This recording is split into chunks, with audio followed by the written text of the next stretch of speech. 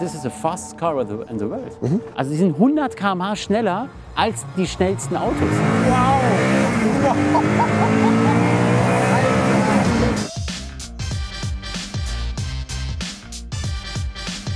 Ganz exklusiv, nur für euch, für mich auch. Ich freue mich genauso wie ihr. Wir gucken uns heute den ganz neuen Hennessey an. Stellt euch das mal vor, Hennessey, da steht er.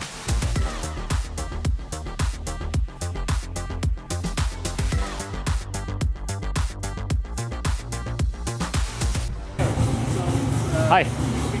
I'm Mike. Hamid. Nice to meet you. Nice to meet you. Hi, Hamid. Nice to meet you. I like the grey one. It's so cool seeing so many together. I like this one in the sun. It's The red one? yeah, it's sort of orangey red. Ah, okay. Yeah. But do you have own colors or? No, these are all owner chosen. So we're only making a limited number of them. They can choose whatever color they want. Okay. And the interior is all specified. But if I want, I can give you maybe a color from other cars, maybe from Ferrari or from Opel. Do you know Opel? Oh yeah. He knows Opel. Eh? Yeah. Okay, which car is our car for the next? We've moved this one out here just so it's away from, it's not in this. Okay, great, sort of great. Okay, like a great. car park. So dann machen wir Cut und dann geht's gleich weiter. Tell me something about this car. Obviously, we're standing in front of the Hennessey Venom F5.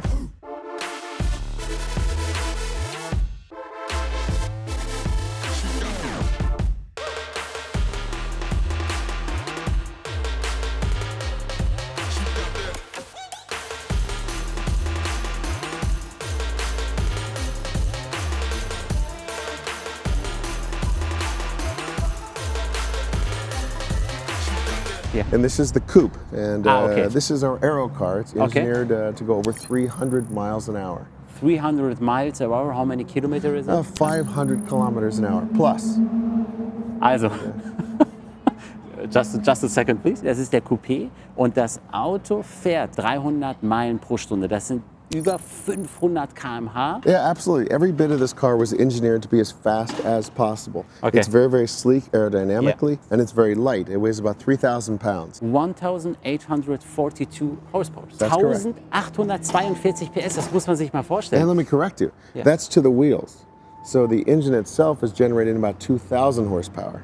Wow. Habt ihr das verstanden? Sam, hast du das verstanden? Ja. Alter Schwede, das ist auf die Reifen. Normalerweise, wenn du nur den Motor nimmst, hat er über 2000 PS. Das ist krass. And how long do you need for one car? We can generally build a car. If you're going to order the car, it's going to take about 12 months for delivery. Wenn ihr das Auto bestellt, 1 Jahr Lieferzeit und vor allem genauso, wie ihr das haben wollt. Genauso individuell. And it's something about 2.5 million euros. Anywhere between 2.3 and about 3 million euros. It all depends on how you configure the car. Like I said, some customers want exposed carbon. This person has exposed roof. Okay. And you know, there's a whole bunch of different varieties to spend your money. Nach oben hin gibt es keine Grenzen. Ich kann hier machen, was ich will. 2,5 Millionen Euro ist okay, aber es kann auch weit über 3 Millionen Euro werden. Je nachdem, was du haben möchtest, wie du dein Dach haben möchtest, wie die Farbe sein soll, Twin-Farbe, nicht so Streifen und so weiter und so weiter. Das ist schon krass. Can you speak German?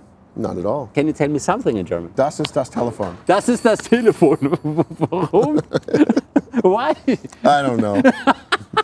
But I should mention, let's talk about the back of the car really quick. Okay. This is fixed aerodynamics. Okay. So we don't have a movable wing because we want to save weight. Okay. So this wing is set for 300 miles an hour. So we've optimized the car to be aerodynamic. Okay. And we do have another version. It's called the Revolution. And the Revolution has a big wing, it's got dive planes, and it has more of the aerodynamics for downforce. Das Krasse ist, dass die hier keinen Spoiler haben, was hochfährt oder sonstiges, aus Gewichtsgründen. Und das Auto fährt über 500 km/h und das ist die Aerodynamik. You know, only just this is okay. Yeah. Wow. But look, the air is coming through here too. And so the air comes through every part of the car. It's 100% hand built? 100% hand built. Can we see the engine?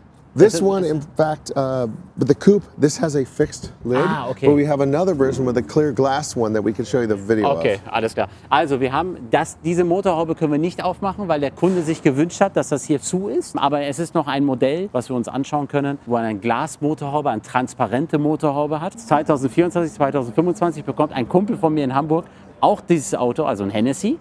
Und ich bin gespannt, ob wir den dann auch in Deutschland mal fahren können. Would you like me to open the door? Yes, please.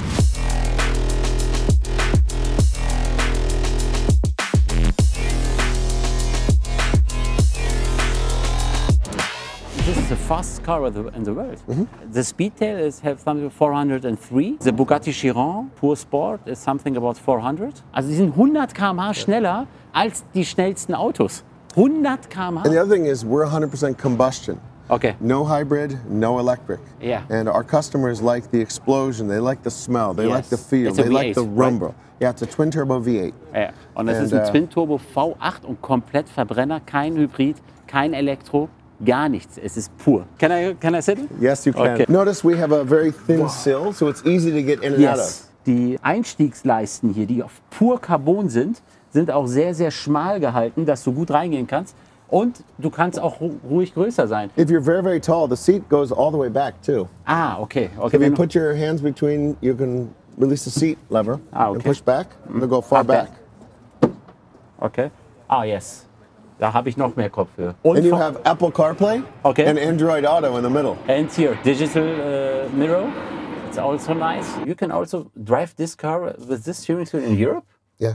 Wow. Ich hätte nicht gedacht, dass das in Europa zugelassen ist, because Europe is really special with the old parts of the car, everything. You have to be careful. In Germany, TÜV, you know TÜV in Germany. The Tesla have the same, that Model S, no? Yeah, the Plaid. Yes. So this is our air conditioner. Air conditioned vents, and then you have the climate control. Okay. You just swipe left and right, so it's a touch screen. Okay. Great. And then you have your gear selectors. Yes. It's a 7-speed manually automatic gearbox. Yeah. So single clutch. Windows, and you can raise the car, and the whole car raises, not just the nose. Ah, okay. So we do a 4-wheel lift. Okay. Yeah, because remember you have the rear diffuser, and you don't want that to scrape. Oh yeah. But if I broke something and I need a new diffuser, I have no idea. I have no idea. Ich würde mich so interessieren. Call your insurance company. Ich würde mich echt interessieren, wenn du hier ein Carbon-Teil kaputt machst, was das kostet. Und dann sagt er einfach, ruf deine Versicherung an.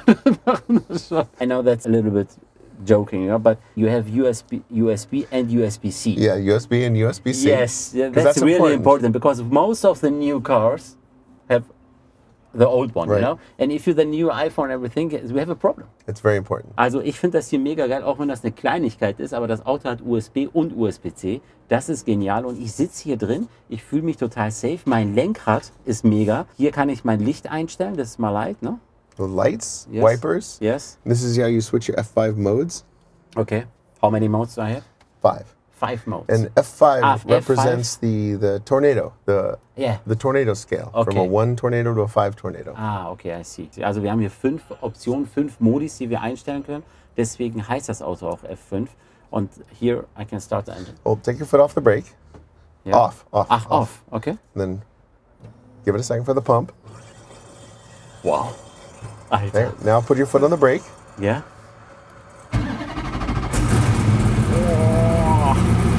Alter Schwede, das ist unglaublich. You feel the car just, it's very excited, but you can feel it in your back. I know. Can I stop? Yeah. Here? Otherwise I can hurry.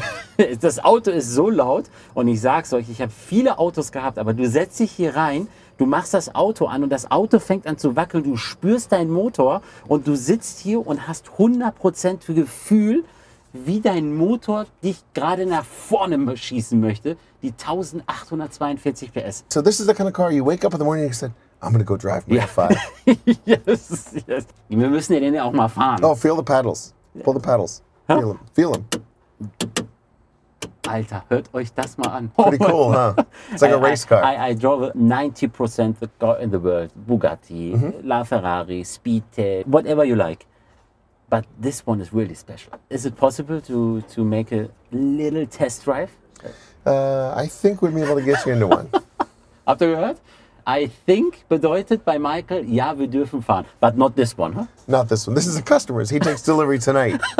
Ah, really? Ach so, das ist ein Kundenauto, der kriegt sein Auto heute. Also den dürfen wir nicht fahren, aber wir dürfen ein anderes Auto fahren. Aber wir dürfen fahren, also bleibt dran. Jetzt zeigen wir euch noch 2 Features vorne, machen einen Soundcheck und dann gehen wir ab zur Probefahrt.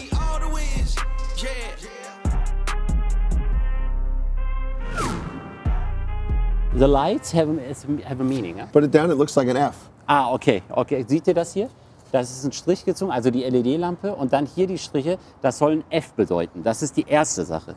And What is this? That's an access panel for some of the service too. Okay. So you can access some of the service, like the brake fluids and things like that. Okay. Also hier drunter kannst du nochmal, da hast du Bremsflüssigkeit und so weiter. Aber es soll auch Texas zeigen, ne? Es sollen die Rinder von Texas zeigen, die beiden Hörner. It looks like a steer, the horns. Yes. Did you see this? Yeah.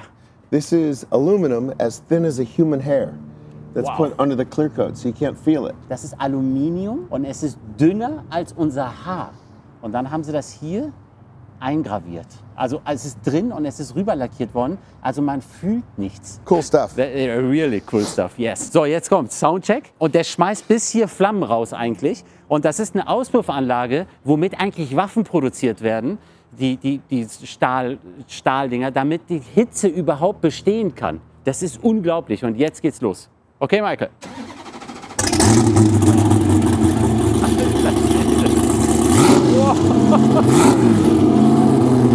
Alter, hört ihr das mal an? Das ist unglaublich. Boah, Alter, das ist unglaublich. Unfassbar. Okay. Yes, okay, thank you. Wenn hier keine Emotionen rüberkommen, dann, ey, kommt bitte, da bin ich raus, dann weiß ich auch nicht mehr. Jetzt kommen wir zu der Probefahrt. Michael, when we can drive? We'll hook you up for the ride this weekend, definitely. This weekend. Also, wir dürfen übermorgen das Auto Probe fahren. Wir nehmen euch jetzt natürlich mit. Ciao!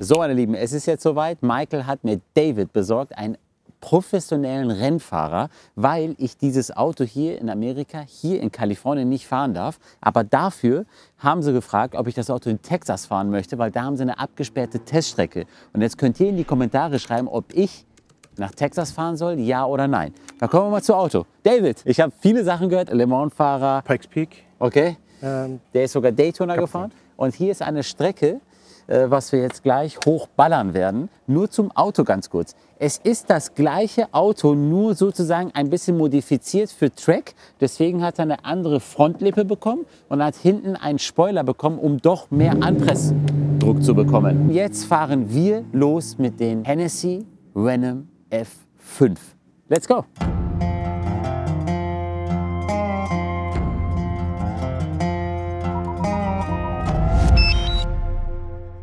Ich bin echt gespannt, weil das Auto soll so heftig Power haben.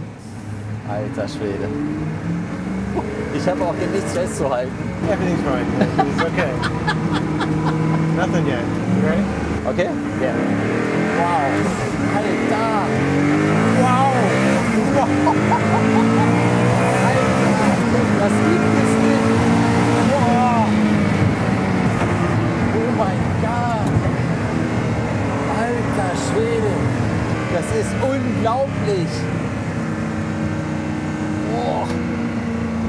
Oh mein Gott. Ich bin total perplex. Ich weiß gar nicht, was ich sagen soll.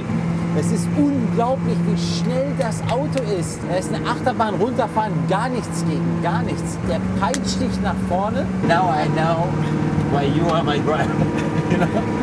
Imagine if we had good tires. Also unsere Räder sind nicht optimal. Wenn wir noch bessere Räder hätten, hätte er noch mehr Grip gehabt und hätte uns nach vorne geschossen. Aber das war schon Wahnsinn. Das ist das schnellste Auto, was ich bisher gefahren bin. 100%. Und der am meisten Power hatte, ist dieses Auto. Und das ist echt mein Rekord. So if we go over to sport, I was in F5, so that's full boost, which is only, I think 15 pounds. It's not much. Okay. This is 6 pounds. Okay. Jetzt hat er sein Body umgestellt und jetzt geht's los. Wow. Alter Schwede. You used to be able to go full throttle, Yeah. but you can't. In many cars, you put the throttle to the floor and the engine catches up. Yeah. The engine stays with your foot on this. Yeah. You hit the Okay. floor, the engine's at red line. Der ist so schnell da, denn sobald er auf die Bremsen geht, steht das Auto fast. Alter! Oh.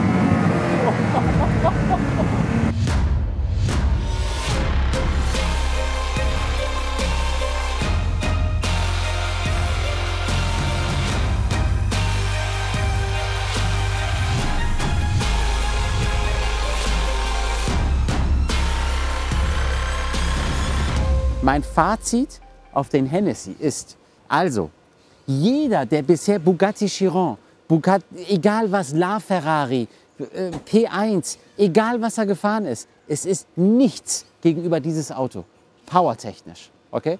Und jeder, der das Auto führen möchte, der das Auto haben möchte, muss dieses Auto fahren. Ich kann kaum reden, weil ich noch voll mit Adrenalin bin, okay? Und Jungs und Mädels, egal wer, egal wie viel PS ihr habt, das Auto ist eine Waffe. Ich hoffe, der Beitrag hat euch gefallen. Lasst ein Abo da.